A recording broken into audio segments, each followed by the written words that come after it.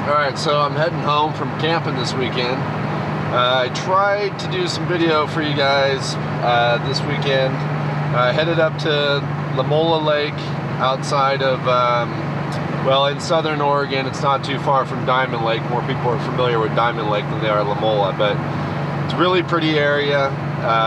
Up in the mountains, it's great. I got some drone footage and everything, kind of the location.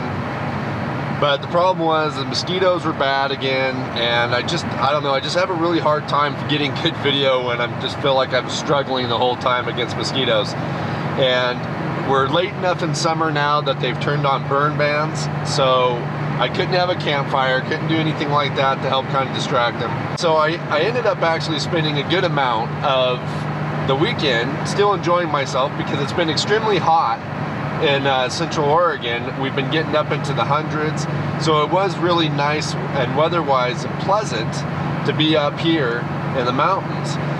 But I spent most of the weekend just kind of hanging out in my hammock along the lake and swimming and then playing with the dogs in the water and stuff like that. And quite honestly, I just didn't really feel like that was going to be great video material. So that's what the reason why there ain't much of a video this week. You know, I don't know, I just couldn't really get into the mood. But now one more thing I want to talk about with you guys before I let you go is give you guys a little bit of an Oregon Eclipse update. So we've had a lot of forest fires going on in Oregon, and there's a lot of smoke right now, and visibility has been extremely poor. In fact, today it's really bad. Now, the last couple of days, not so bad. So it really just is going to depend on where you're at and what the wind is doing, is how much smoke could affect your visibility of the eclipse. Also, you know, at the time of this recording, we got 2 more weeks, so hopefully maybe the wildland firefighters will get a handle on some of these fires, and that will help clear out some of the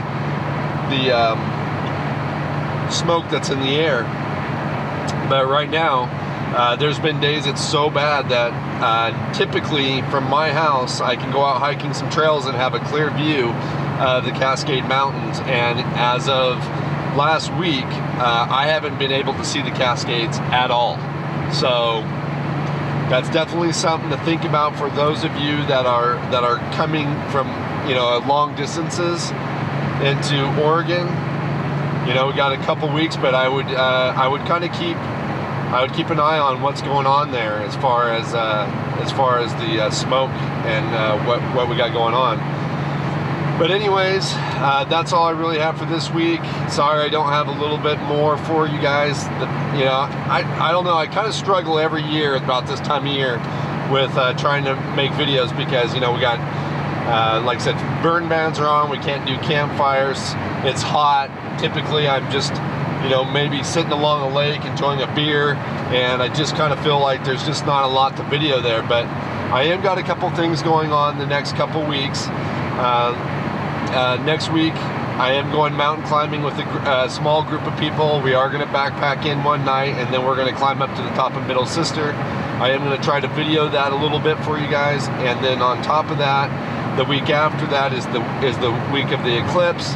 So I do still plan on trying to do something, you know, regardless of the smoke. I do plan on trying to get out somewhere and see if we can do something. But I'm teetering on 2 options right now. I'm teetering on 2 options, and maybe you guys can help me on what option I should choose. I'm teetering on the option of going out and camping, just camping out in one of the locations I've scouted, or CVT is putting on a group camp, and I was thinking about going to that because I thought that would be kind of fun to be able to get together with a bunch of like-minded people, and, you know, that are into the, you know, off-road camping and truck camping like I do, and hanging out with them. So I'm kind of back and forth, and one of the reasons why I'm a little hesitant on doing the CVT camp is I'd have to drive quite a ways to get to where they're going to be camped at, and even though they are going to be camped on some private land, so I don't have to worry about not having a space, the problem is I'm concerned about what the traffic situation is going to be in Oregon. and how hard it's going to be for me to get there. So I'm kind of back and forth. So you guys kind of maybe give me some ideas of what you think you'd like to see. Would you like to see like a group event where there's, you know, a lot of, where maybe I can show off a lot of different people with CBT that are doing the CBT rooftop camping, and maybe different rigs and how different rigs are set up and everything, and how different people are doing this type of camping? Or would you rather me just be off in the middle of wherever I can get to and just doing a camp of the eclipse? So I'll look for you guys' feedback on that. But anyhow, I'm going to let you guys go. I hope you guys are having a great summer, and I'll see you guys again outside.